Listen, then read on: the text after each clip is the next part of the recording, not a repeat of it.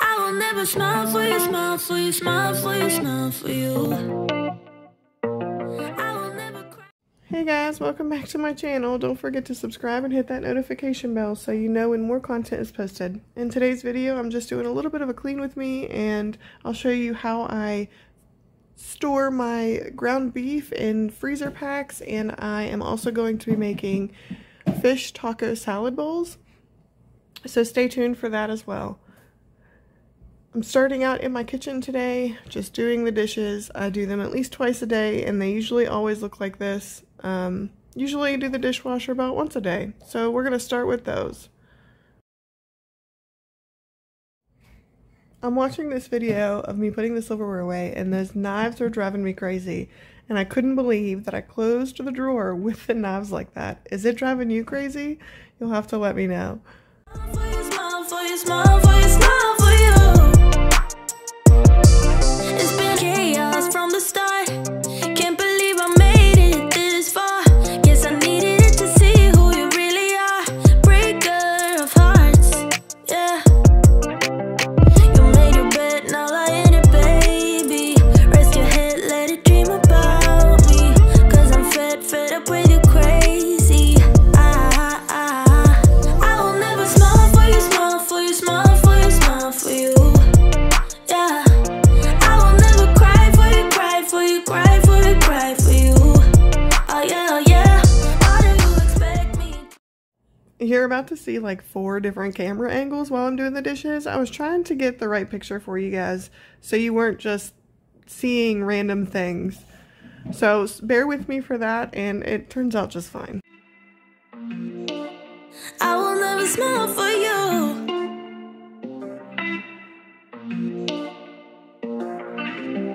You made your bed, now lie in it, baby. Rest your head, let it dream about me. Cause I'm fed up with you crazy. I will never smile for you, smile for you, smile for you, smile for you.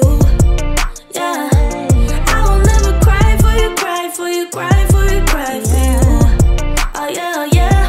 How do you expect me to when I'm over you? Can't you tell by the look on my face that I will never smile for you, smile for you, smile for you, smile for you. Yeah, I will never smile for you. Yeah. I will never smile for you. I will never smile for you.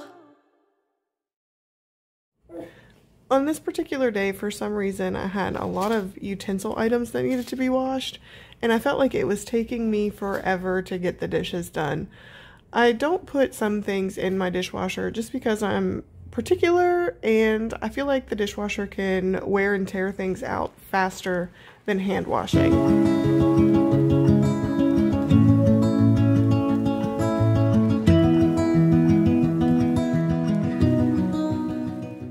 You'll have to let me know if there are things that you don't put in your dishwasher. Like knives, I feel like they're not supposed to go in the dishwasher. Anything wooden definitely should not go in the dishwasher. Pots and pans, not supposed to go in the dishwasher. And then just some random plastic items I have.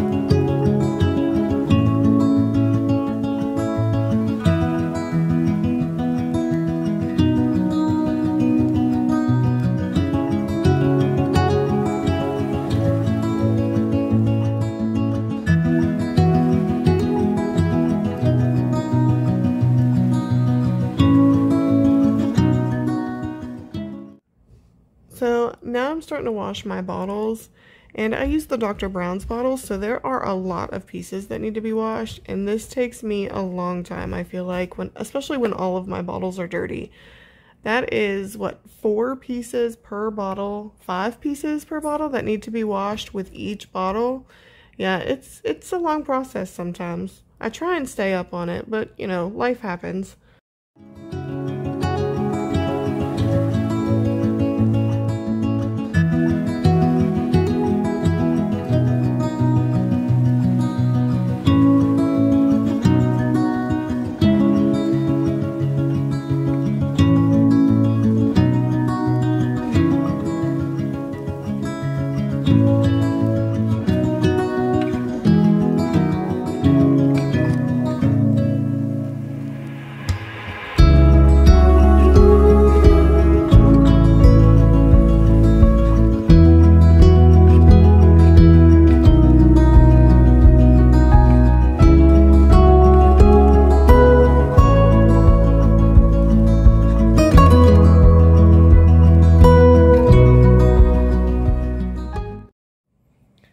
Does anybody else think it is satisfying to watch somebody clean their sink? Just go from a dirty sink to a clean sink in the process in the middle? Like, I don't know why I enjoy it as much as I do. It's super silly, I know. But to watch the scrubbing and then watch the rinsing of all the bubbles go down the drain, it's a good feeling.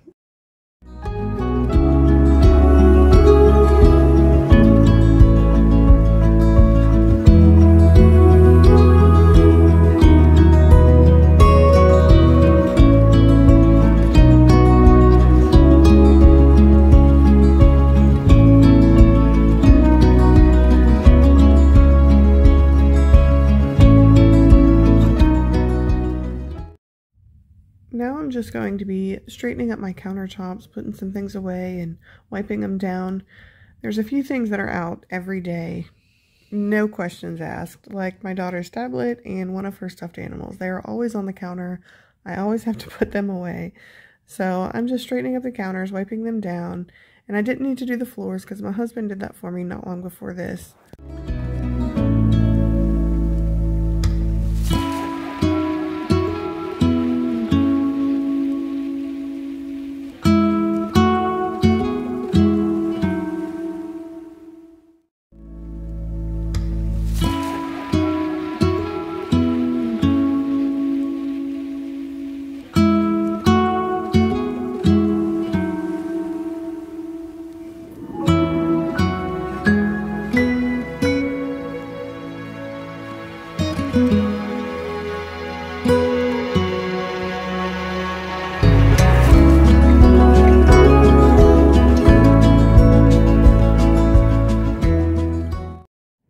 This is a hot zone in our area, so I pretty much just try and keep it cleared all the time and tidy it up every day.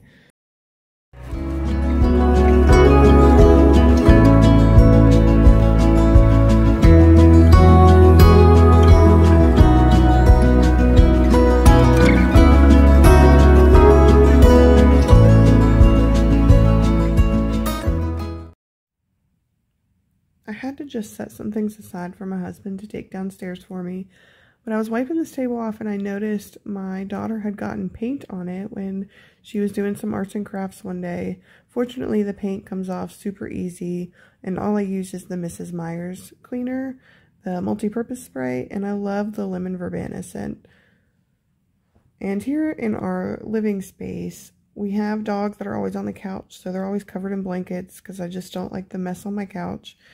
And I pick up these toys, I swear, 10 times a day. If you have little ones, you know exactly what I mean.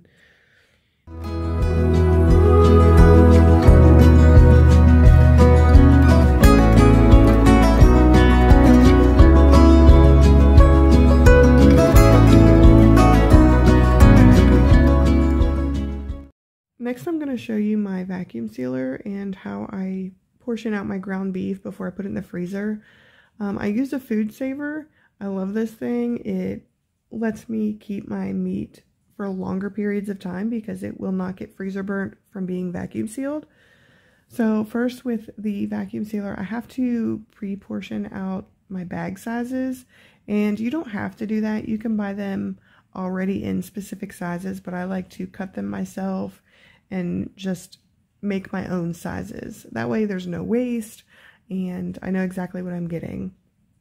So first I'm going to start with, I cut the bag sizes that I wanted, and then I'm going to seal one side of those bags. So if you can see here, whenever you get it, it comes separated. So you have to go through and seal one side before you put your product in it.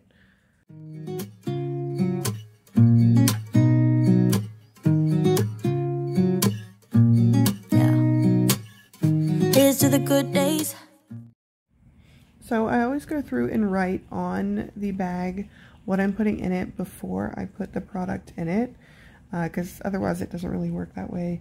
So first I go in and I put all the meat into the bags, kind of smush it in there as best as I can, and then I wash my hands so that I'm not contaminating the outside of the bag.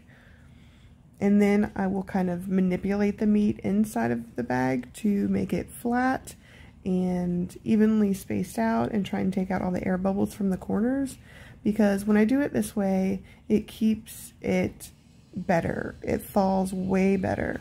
Oh, and here's my trick. I stole some bubbles from my daughter. It was empty when I took it, not a big deal. And I always place it under the little bag there before I vacuum seal it, because when you put it in there it tends to kind of slide out and it won't seal properly sometimes. So that's my only thing with it, but I suggest even a paper towel roll would probably work. But once you've manipulated it in the bag and then sealed it up, you have this really great vacuum sealed flat piece of ground beef. I put mine as pound a piece, and then you can put them in your freezer. And I always keep them flat in my freezer. I kind of file my meats and things like that in my freezer for better organization, because I can fit more that way. So I'm manipulating them and then I'm sealing them up, and they will be ready to go for the freezer. If this is a mistake, I know about tomorrow. I don't wanna fight no more, cause I don't feel the need no more, no. Just wanna make it stop. So next I'm going to show you how to make some fish taco bowls. And so I'm using a white cod fish and it's frozen. It's kind of funny right here. I get them out. I struggle terribly to get them opened. They are frozen solid and they have that little liquid collector pad thing on the bottom of them. And you'll see me, I'm struggling and struggling to get the package open, and then I give up because I can't get the little pad off of the fish either, so you don't see all that. But it does get in the oven and get cooked for the end. And you're supposed to take 2 tablespoons of taco seasoning and melted butter, and you'll spread that over the top, and you'll put those in the oven at 400 degrees for about 25 minutes. And then once I'm done doing that and getting it in the oven, I'll start making a slaw that you use for the salad. It's a sweet and spicy slaw is what they call it, but I leave out the spicy part because I'm not a big spicy fan. So I'm starting out with a ½ cup of ranch, and then I will also use 2 tablespoons of apple cider vinegar and 2 tablespoons of honey. And then it calls for 1 to 2 tablespoons of sriracha, but I leave that out. And then I do a teaspoon of lime juice and just some salt and pepper for taste. And you'll whisk that together really good, and you'll just pour that over your coleslaw mix, and that's your slaw that you'll use in the salad. And you'll put that in the fridge because your vinegar will help break down some of the slaw and other ingredients, and it will just coat the coleslaw mixture better. Maybe it's something in the water, or maybe we just hit the end of the road. Right now it doesn't even...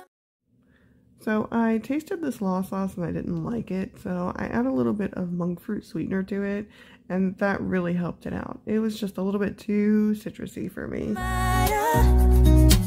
It's too late not to let it go, and that's why I wish you the best and say goodbye. You start to get dressed and then we cry, cause we both know it's gonna hurt, but not as much as this does. We had a good run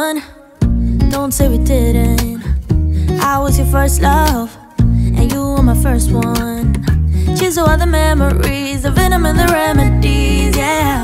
Promise I won't forget, yeah. Maybe it's something in the water, or maybe we just hit the end of the road.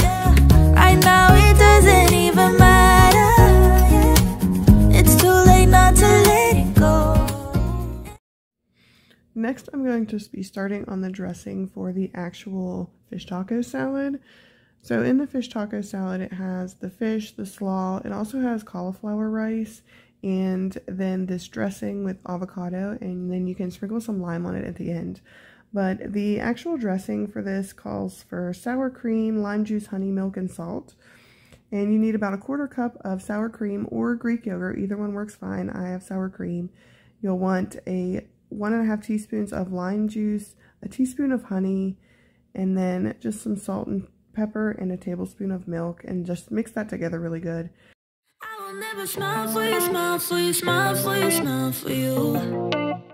I will never cry for you, cry for you, cry for you, cry for you. I can't take this anymore. You say we're done, but you still want more. Baby, what I need is you out the door. This time I'm sure, yeah. So here's the finished product. This is what I ate for dinner. It was so good. I put it together with some coleslaw, and then you want to add cauliflower rice, the fish on top, and some avocado with the dressing that we made for it. It was really good and delicious. You can even add lime wedges if you want to. But yeah, it was super simple and really good. Thanks again for watching with me. Don't forget to subscribe and hit the notification bell. Bye.